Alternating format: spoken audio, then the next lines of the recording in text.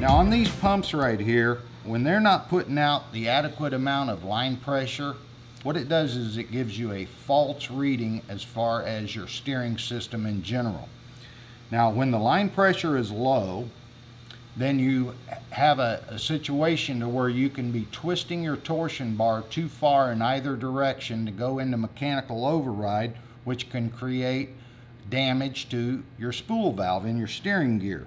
The other thing that happens is as you get into a load situation, like for instance, if you're driving down in the corner with your wing car and you're winging down real hard on the left side and the loads come way up on your front tires, if your pump can't react to the higher load levels and everything, then all of a sudden your steering's going to get stiff. And I've actually had some drivers describe it like the steering's locking up going into the corners. And that's actually not the case. What the case is it's just becoming more and more of a manual situation instead of a power assist situation.